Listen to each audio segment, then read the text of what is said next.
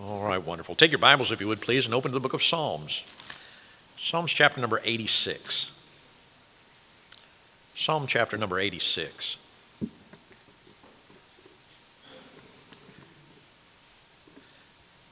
Right before we get started, I have no intention of forgetting necessarily. It's just that sometimes I kind of get caught up in things. And Miss Sue reminded me. She said, "Pastor, you need to mention your mother." And some of you had an opportunity to meet my mother. Of course, she came to live with us for a little bit before the Alzheimer's had taken a great deal of her memory. And but there were some things that she never did forget. If we started singing a song, she would know every word to that song because we had sang them for decades. And in that manner, it's always interesting because the simple thing, we couldn't remember what we had for breakfast. I can barely remember what I had for breakfast, but there's certain things that you just remember. And my mother's name was Mary Evelyn Whitworth, and she's been gone now for about 4 years or so. And is that correct? Is it three or four? And time just goes so quickly. And but I remember the events and things that transpired and took place. And Mom was always you understand this because as a mother, your children, you're usually a fan of them for the most part. And but my mom was always in my corner, no matter what. Even if I was in the wrong, Mom would somewhat defend, even if I was, making a mess. And but in that manner, that's what moms do. You can rely and depend upon them. Now, they will oftentimes tell you the truth, whether you like it or not. Sometimes they will give you instruction, and you may not like it, but it's still necessary. And because they have learned some lessons themselves that are going to make you a better person if you'd listen. Now, of course, all the little kids are gone now, and it's like, Pastor, you need to go tell them that. And so, well, hopefully they're getting that over there. But I thought what was interesting in Scripture as I was reading through here is the fact of one of the individuals in Scripture that I enjoy reading about. I enjoy examining his life, and I look forward to being able to speak with him when I get to heaven someday. And of course, we all look forward to seeing Jesus, and that's not a problem at all. But there are certain individuals that were here on this earth that had to deal with some of the same things that you and I dealt with and still deal with, and we're still able to walk closely with God because of it. And in that manner, David is one of them that I really enjoy reading about, and how the Lord worked through him and to accomplish the will of God for Israel, and even to this day. As I've said before, little did that little fella know that morning when he got up and as he was obeying, going to take care of the sheep that day, that the prophet Samuel was going to show up in Bethlehem. And then all of his brothers would walk in front of Samuel, and God would say, "That's not him." Finally, as Samuel looked at his dad Jesse and David's dad Jesse there in Bethlehem and said, "Do you have any other children?" Because Samuel knew that God does not make mistakes. God did not send him there for no reason whatsoever. There was a reason behind it. And finally, Jesse said, "Well, yeah, the youngest boy, but he's out tending sheep out, on the backside of the desert over there."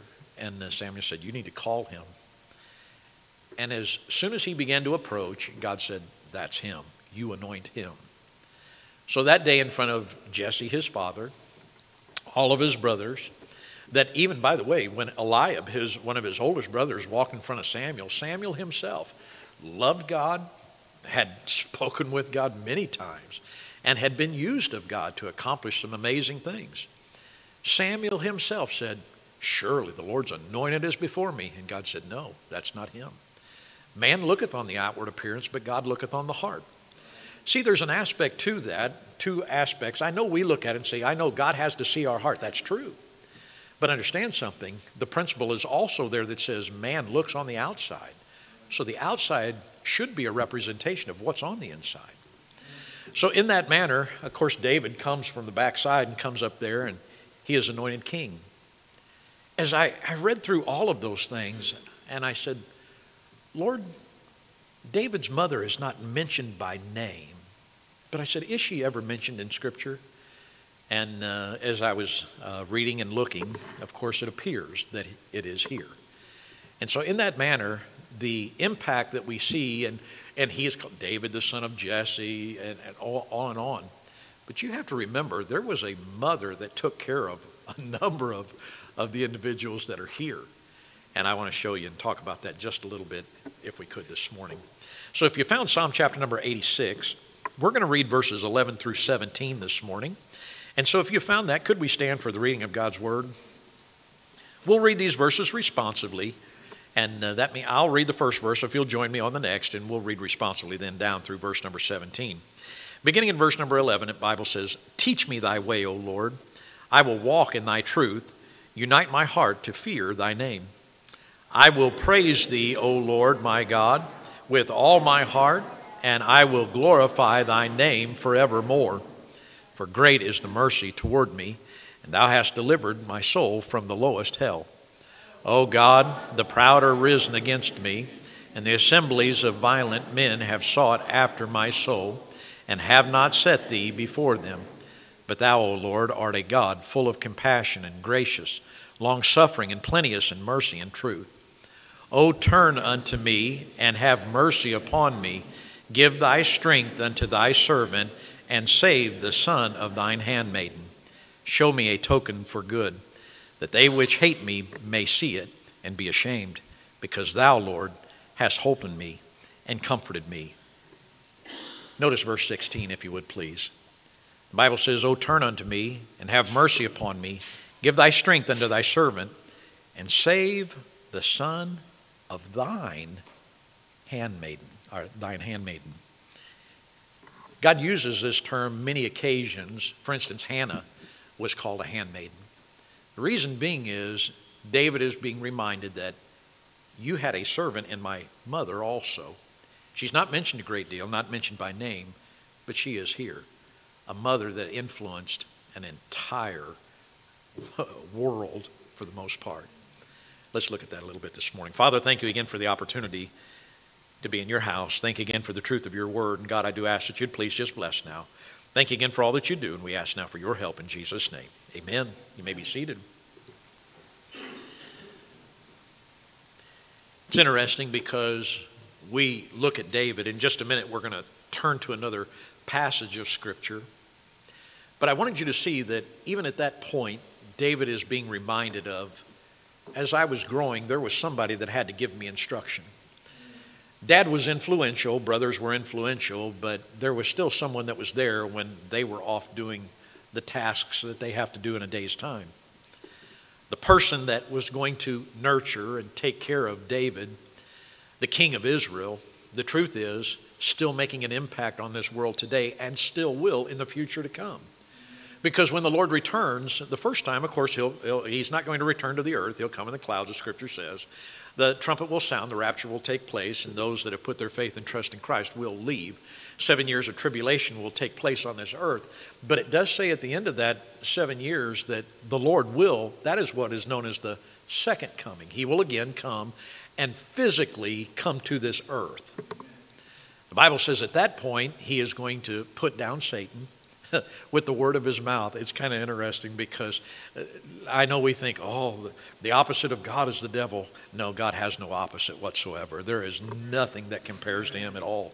Not even close, not even in the same ballpark. He will put Satan down and he'll bind him for 1,000 years.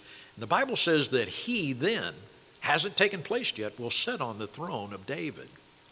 It's kind of interesting because he knows where it's at. He is already looking forward to that. It is already planned, and it's going to take place. But who influenced David in that early time? You know, his other brothers were influenced the same also. The brothers heard probably the same stories, lessons, and things of that nature, but there's something about that youngest child that sometimes gets a little bit of attention. If you were one of the youngest in your family, and I'm the youngest boy, but clearly my mother loves my older brother much more than I do, and so just ask any of my brothers or sisters. But in that instance, it's just amazing to be able to consider that David remembers and he thinks back. What are some of those things that mothers are going to teach today? Because they still have influence. They still have a part. Truth is, this past year, and the past couple years, as everything has taken place in our globe, how that sometimes the remote learning then as the child has to stay at home, now mothers could actually hear and see some of the things that were going on, and it began to get their attention. They presumed that as Johnny and Susie and Billy and Debbie, as in little Debbie, would go to school, they presumed that they're going to be taught to read and write and arithmetic and science and things of that nature. But then all of a sudden, as moms were listening to some of the things that were coming across the screen there as their child are in school, they began to think, I don't think that's exactly what I had in mind to be teaching my child. And all of a sudden now they begin to show up at a number of places and begin to demand that things be done justly and right. And in that manner, it is a reminder of this. No matter what it is, even as Scripture reminds us, as a bear robbed of her whelps, that is something that was very clear. You just don't do. And you don't mess with Mama Bear's little ones. You just don't, because it'll take a God-fearing woman will turn into something that is quite tragic and quite scary at times. You start messing with the little ones. Here, David is being reminded and reminding you and I that there are some things that Mom taught and discussed at times. I don't know everything. Of course, Scripture doesn't give us complete clarity on some of those things. But can we conjecture just a little bit that some of the training and teaching and learning that was done by David was given to him through instruction of his mother? Let's look at one of the very first things that David began to pin down in his life. So take your Bibles, if you would, and turn back to Psalm chapter number 1. Psalm chapter number 1. I can perceive that God does things in order and He does things justly. There's a reason why God puts things in Scripture the way that He does it. And as David now is beginning to jot down what you and I know as the Psalms, a lot of them were sang in the Middle East and during those times, but it's interesting that one of the very first things that he begins to teach, and one of the very first things that he begins to instruct, may be the things that he has heard the most in his life. May have been one of the things that he remembers the most that Mom started from day one. And from day one was given some direction and instruction. And so he says, you know what? The things that I remember first, I'm going to write them down. And that's what he began to do. In verse number 1, he begins, blessed is the man that walketh not in the counsel of the ungodly. I can imagine as David now is sitting as just a young boy. There his dad is off taking care of the things there in Bethlehem, and there his mom was now giving instruction to the little ones that are there. Maybe one of the very first things that she reminded him is, you're going to be influenced by somebody, son. You better be careful who influences you. So one, you better not walk in the counsel of the ungodly. You better make sure that those that you're listening to and those that are influencing you are going to be of a godly sort, are going to be those that are going to honor that God. Because just as a young man, remember, there was going to be a giant of a man that was named Goliath standing in front of Israel and was blaspheming not just Israel and not just the king, but a God that David had heard from day one. You don't walk in the counsel of the ungodly. The ungodly are those that are going to lead you astray. The ungodly. And I imagine he stood there and as his, I can only presume that his little brown hair and his little brown eyes are looking up at his mom as she is looking at him with intensity and saying, you don't listen to the ungodly. Do you understand me?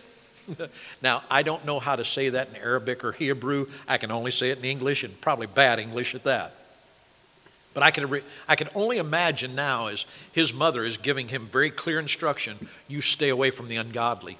So now as just a young boy, the youngest in the family, as he goes out to take some food as his father has instructed him, take them to your brothers as they're out in the field, as they're fighting the Philistines.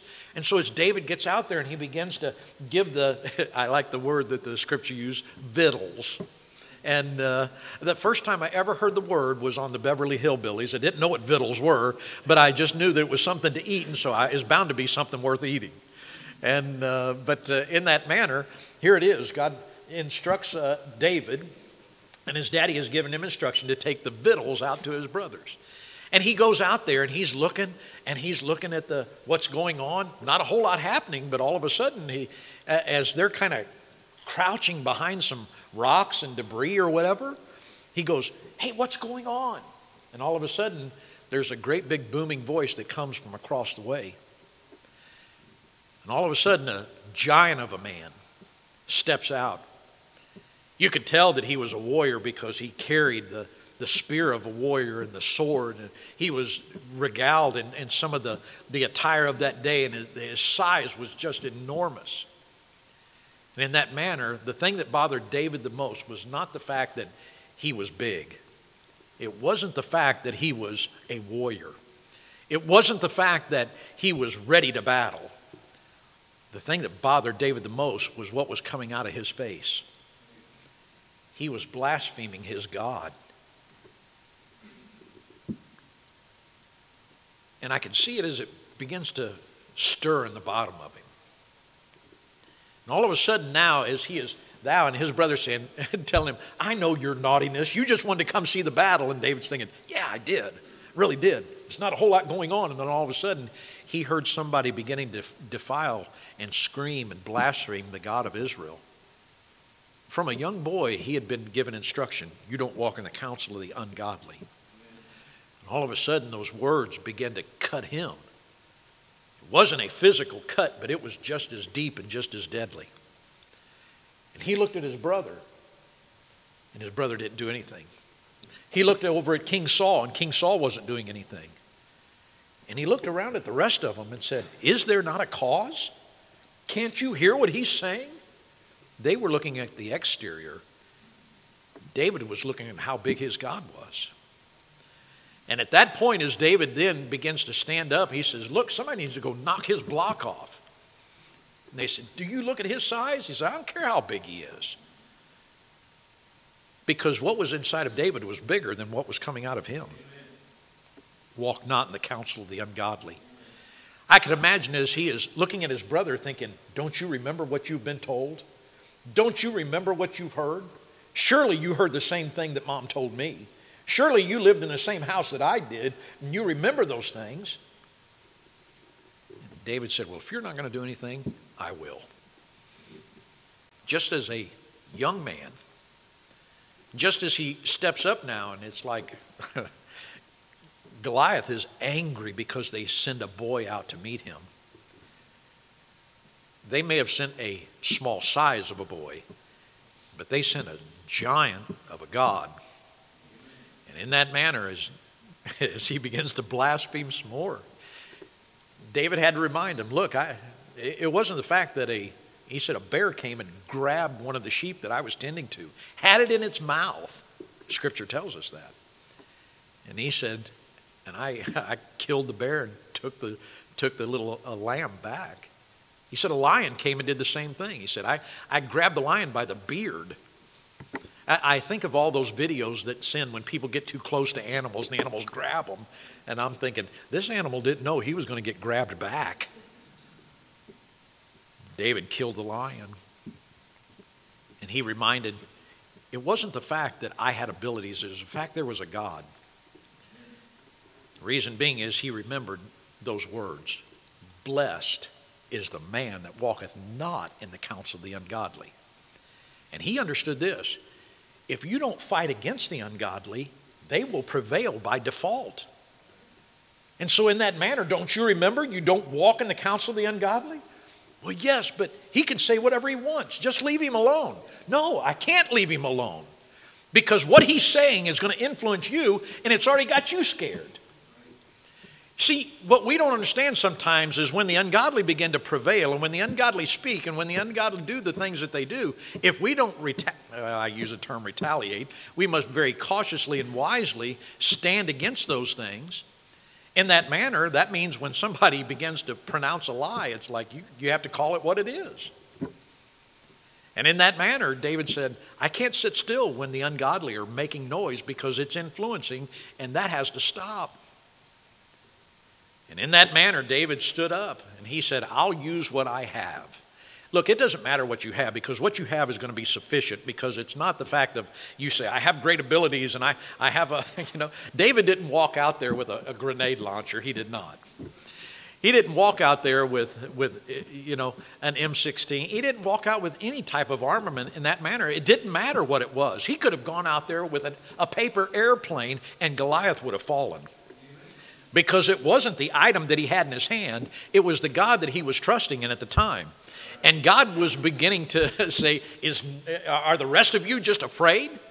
And so it took one little boy that had been given instruction from a handmaiden, basically, that loved God, and reminded him, you don't walk in the counsel of the ungodly. That means that you steer clear of it. But if it's making too much noise, it may be that you just have to do something about it. David said, it doesn't matter my size, it matters the size of God. And David did step up at that plate. He took what he had.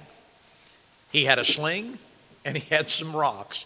Believe me, there are plenty of rocks in the Middle East. I've seen them personally. They're everywhere. And in that manner, he just picked up what was there and did exactly what he needed to do. And then God came along and showed up. I think it's interesting because as we see the verses here, blessed is the man. Let me ask you this. Which one of the individuals on that day was blessed the most? I have to remind you that David had nine brothers and at least 2 sisters. But the truth is, if I didn't mention one of their names, we'd have a difficult time remembering them. But we all remember David. In that manner, because he decided that I'm not going to walk in the counsel of the ungodly, and when it's making too much noise, something has to be done and should be done. And in that manner, he was reminded, because we know now who the man that was blessed, because he couldn't let the ungodly prevail. As we go on just a little bit further, we see here that he determined not to walk in the counsel of the ungodly. But notice as it goes on just a little bit further in verse number 1, blessed is the man that walketh not in the counsel of the ungodly. I imagine as a young man, his mother made it clear not to do that. But number 2, nor standeth in the way of sinners. In that manner, he is reminded that I am not going to walk in the same way that the others do. I may have to be different. I may have to be a little bit different from some of everything that's going on. It is a reminder, even as David then on that day when he was anointed king, as Samuel showed up that day, and as all of his brothers watched, David did not hear Samuel the first time say, surely the Lord's anointed is before me, because the exterior looked impressive, but the interior was not everything that it needed to be. And he understood very clearly that as he is given instruction here, blessed is the man that walketh not in the counsel of the ungodly, nor standeth in the way of sinners. He says, I'm not going to participate in the same things that they participate in. Those that do the things that they should not do, I'm not going to participate in what they do. I'm not going to talk like they talk. I'm not going to act like they act. I'm not going to dress like they dress. I'm not going to go where they go. I'm not going to do what they do. I'm not going to say and talk and all the things. He said, there has to be a definite definition between us. Because even as that lesson is being taught, the outside must be a representation of what's on the inside. And on the inside, he says, I want to love God. I've already been given instruction not to walk in the counsel of the ungodly. That's on the inside. Now I need to make sure that the outside is a good representation of what's on the inside. And in that manner, that's exactly what David is being taught here. There's a reason why Mom said, you're not going to act like that. You're not going to behave like that. You're not going to do those things. I thought it was, I think it's comical, and I don't want to bring embarrassment, but Miss Candy and Brother Weaver have, for a number of years, had taken in foster children and had cared for them. And the children that they have now, I love them dearly. I've known them since they were just little bitty. Matter of fact, the other day I was looking through some of the pictures that we had, and as tall as Logan is now, I remember when he was just a wee little bitty boy. And I was looking at some of the other pictures, but one Sunday as they were here, they had some children with them that the foster care had called and said, we need some place to put them. Can you take care of them for a little while? And they did. And I thought it was funny because one of the little girls, and I don't know if she was looking at something or had picked something up, but one of her statements was something like, we could pawn that. Do you remember that, Miss Candy? And I do too. And I'm thinking, they from a young age, what they have been taught sometimes sticks. And it was just a little bit on the comical side, but there's oftentimes things that we pick up on and children pick up on. For instance, your children sometimes when maybe you've prayed over meals and things of that nature. And of course, when we end a prayer, we usually say amen. And your children now are at the end of a meal, and as young as they are, some of the first words that they learn are amen, because that means now I can eat. That's what that means, Can't eat until the amen. It's kind of comical because even as you're sitting there, the little ones, you're praying, dear Jesus, please bless the food. Amen. And then they say, amen, because that means now the gate's open. Everything's clear. I can get into the food now. Because they've probably been told, no, wait till we pray, wait till we pray. And so they're sitting there, and they're looking at the macaroni and cheese that's calling out to them, and they're just waiting. It's when Dad has that long prayer. It's like, Dad, you got to hurry. You got to hurry. But you see, what folks have been given is sometimes what they begin to live by. David had been given, you don't walk in the counsel of the ungodly, or you don't walk in the counsel of the ungodly. You don't stand in the way of sinners. In other ways, you don't behave like they behave. You don't act like they act. You don't talk like they talk. You don't do what they do. And in that manner, David is giving very clear definition even here. I'd been given instruction not to act like the world acts. Is it shiny and is it bright and sometimes is it alluring? Yes, it is. But there's destruction at the end of it. People are spending all kinds of money for entertainment. And maybe his mother said, I don't mind for you to be entertained, and I don't mind for you to have amusement. I don't mind you to have those things. But just keep in mind, there is still some reality to what is necessary for you to be the kind of person you need to be. And in that manner, she goes, you're not going to act like that. You're not going to behave like that. You're not going to do those things. Maybe you as a parent have used that exact same phrase. I can remember, and I've told you before, I grew up in a Christian home. My dad was led to the Lord by a man. I still appreciate him. And to this day, I am very grateful for one man that influenced my father to go to church with him one time, because it made all the difference in the world for my family. In that manner, I can remember we were very careful of it. We just didn't say words that were off color. We just didn't. And so I can remember we had a boy that came to school, and he was a new kid in school, and he talked differently than some of the others. He used words that I kind of knew I wasn't supposed to use, but I wasn't sure exactly why, and he used those words. And so I determined, you know what, I'm going to try this out.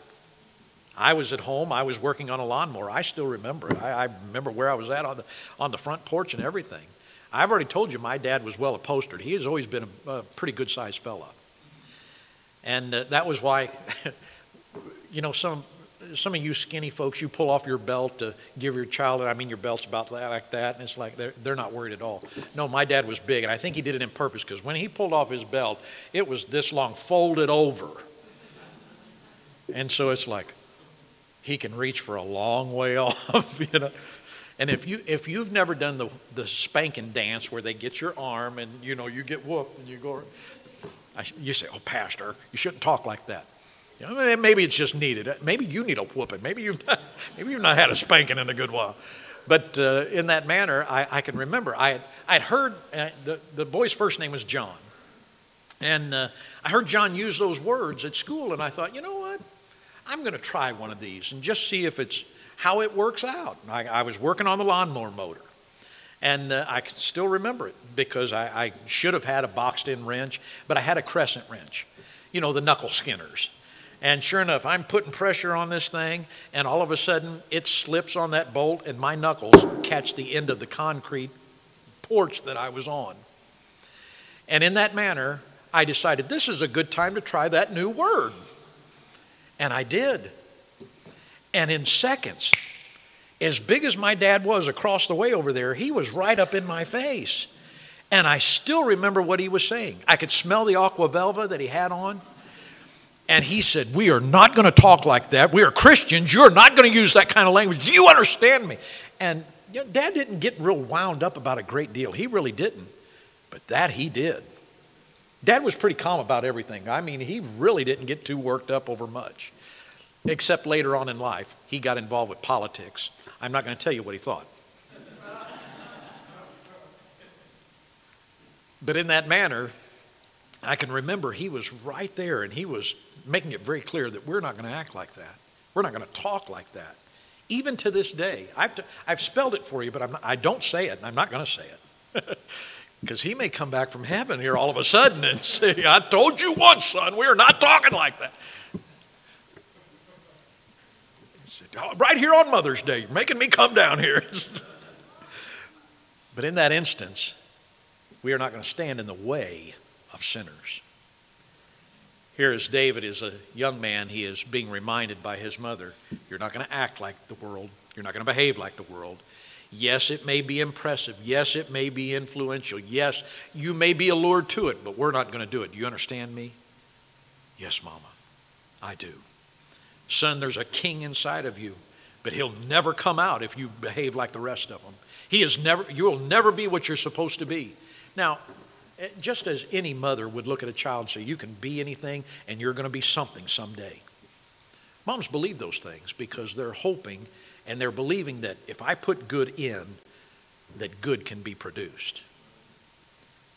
But every mother knows that if they're influenced by bad, bad will show up also.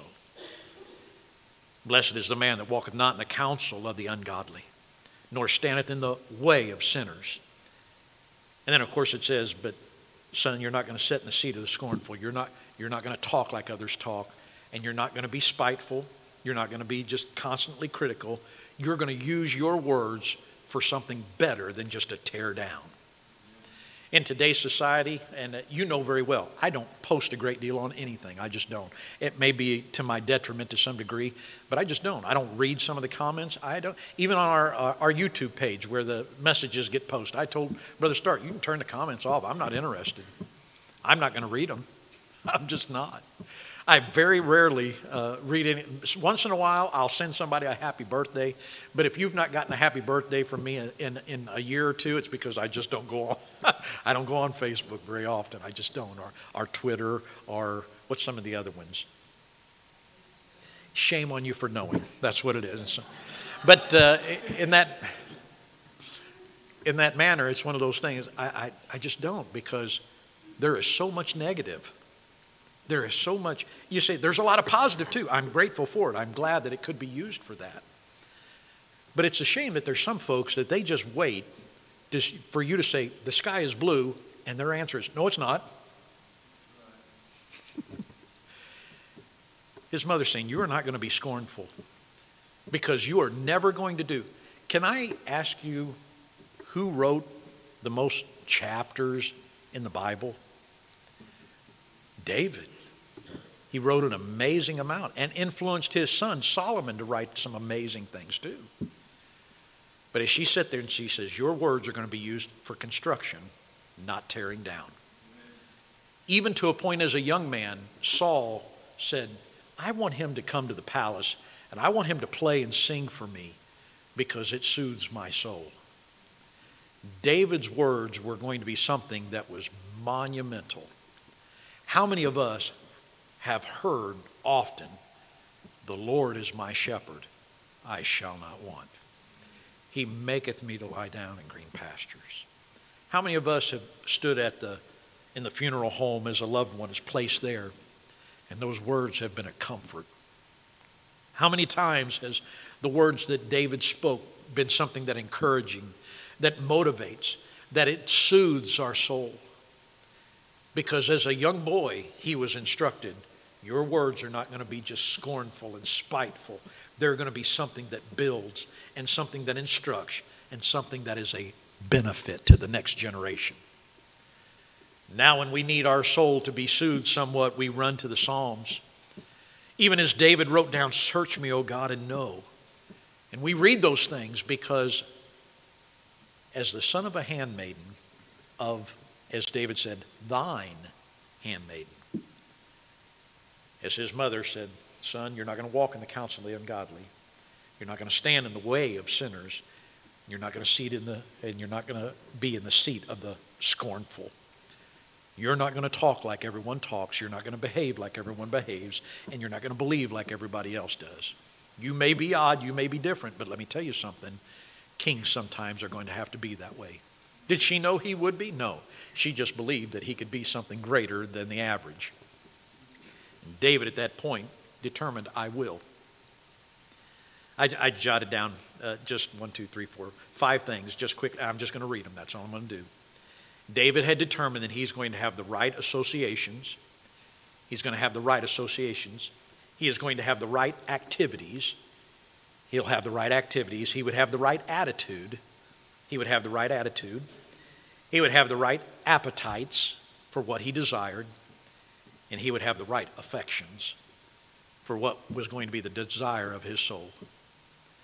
And in that manner, as he states there in Psalms, in just that one little place in chapter number 86, the son of thine handmaiden. Maybe David remembered, as his mother said, son, you're going to be something someday, but you will never be if you don't get things squared away. Do not walk in the counsel of the ungodly. Do not stand in the way of sinners, and do not sit in the seat of the scornful. Those are destructive. As mothers today are giving instruction to their children, as they are giving direction, as they are giving some how to live, some life lessons to that next generation, I hope moms today would do that very same thing. Because kings are being developed. Amazing leaders are being developed. Even to a point where some men would literally say, as David came to one point as they were fighting the battles, he looked at a well that was in Bethlehem, and he let his mind run back to the time that he drew water out of that well and drank from it. And he said, oh, if I could just have a drink from that well again. But the Philistines had a garrison all around Bethlehem, his hometown. Some of his mighty men said, if David wants a drink from that well, we'll get him a drink.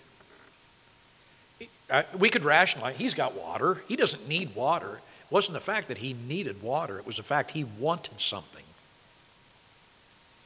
The Bible says that those men fought through and got a drink from that well and brought it back to David.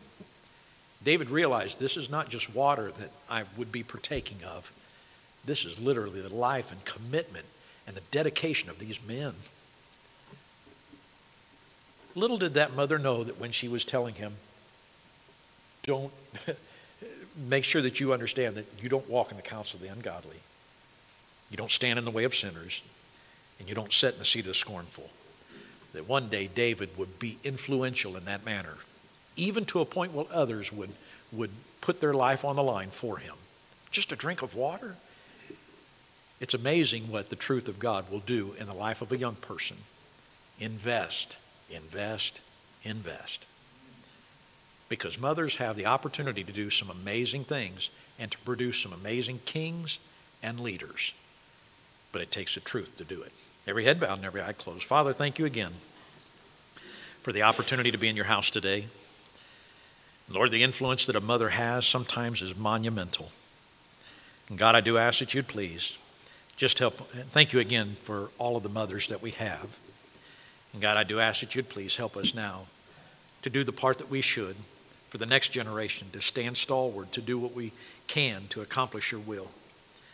But God, all of it will be in vain if we don't begin to teach that next generation the importance and the impact of walking with you. So Father, I do ask that you'd please just bless now. Thank you again for all that you do. And Lord, I do ask that you'd please just work. with our heads bowed and with our eyes closed, the first question this morning is this: do you know for sure that you're on your way to heaven? Jesus made a way so that you and I would never have to face that awful place that's called hell. By the way, it was not created for mankind. It was created for the devil and his angels, but mankind will go there if he does not trust Christ as Savior. But Jesus made a way and did exactly what was necessary to accomplish the task of giving you a home in heaven. But it takes an opportunity for you to say, would you save me? The Bible made it very clear that it's available to you. Do you know for sure that you're on your way to heaven? If not, I'd love to take a Bible and show you exactly what it means to trust Christ as Savior. And God made it available to all mankind and made it so that all mankind could accept it. In that manner, that's offered to you and I today. Do you know for sure that you're on your way to heaven? Have you trusted Christ as your personal Savior? But then second, number two, have we been doing our job? Have we been doing what we should to make sure that that next generation knows not to walk in the counsel of the ungodly, not to stand in the way of sinners, and not to sit in the seat of the scornful? In that manner, do you see how it progresses? 1 minute you're walking, then you're sitting, and then you're just standing. You're standing, then you're sitting. You begin to slow down the further you get away from God. But in that manner, God is making it very clear to you and I today. We have an obligation and we have an opportunity to do something amazing. Mothers, your influence is paramount. It makes a difference in the life to come. Thank you for it. We honor you for it. But we need you to consistently continue to do it. We just need to, all of us need to walk with God. We just do. In just a second, we're going to stand with our heads bowed and with our eyes closed. If you've never trusted Christ, as soon as the music plays, there'll be others that are coming towards the altar. If you'll just step out, get my attention, I'll have somebody take a Bible and show you exactly what it means to be saved. You don't have to leave today not knowing. But at the same token, you say, I have trusted Christ as Savior, Pastor. Well, maybe it's time that you and I just determine I'm going to do what I should to not only rear my children, but to be the influence that I should for right. I've got to do it. I've got to. Maybe that's your prayer today. Let's all stand with our heads bowed and with our eyes closed as the instrument begins to play. If God's spoken to your heart this morning, the altar is open. You may come.